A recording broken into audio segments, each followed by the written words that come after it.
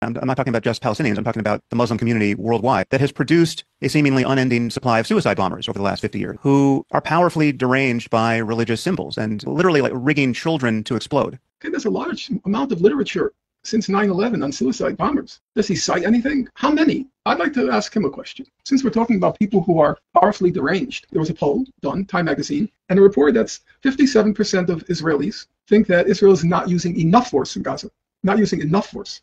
And they all have access to the internet, so they see all the same pictures as you see and I see. They see all of those kids, and they think not enough force is being used. I would say that's prima facie evidence of being powerfully deranged. If we were going to make comparisons, I think suicide bombers actually has at least some raw physical courage. So you can say, no, that's not the same, because with Hamas and the other fanatics, they blow up innocents. Really? And what do you think is going on in Gaza? Hospitals, where Human Rights Watch concluded that there was no military justification for the targeting of hospitals. Who are you targeting in hospitals?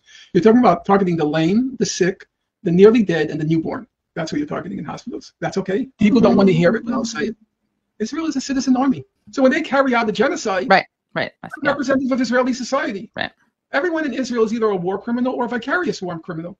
Everybody participating is a participant in the genocide.